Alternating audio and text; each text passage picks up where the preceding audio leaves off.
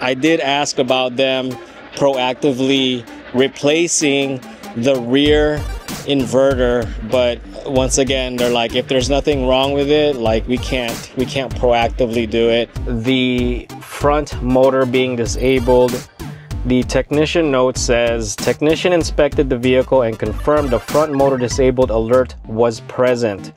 The issue was caused by a problem with the front drive inverter. Technical service bulletin regarding the missing, quote-unquote missing slat, inspected the tonneau cover and confirmed the need to apply a service bulletin for an exposed water management channel. The issue was due to the design of the tonneau cover, and the fix was chosen based on the service bulletin instructions. Technicians installed an additional tonneau slat to address the issue. I love the words that they use on here. It's like, I don't know how to explain it. Like, it's a neutral type of words that they use, but more of like, this is what we did, and based on what we did, the errors or whatever, the problems have been resolved.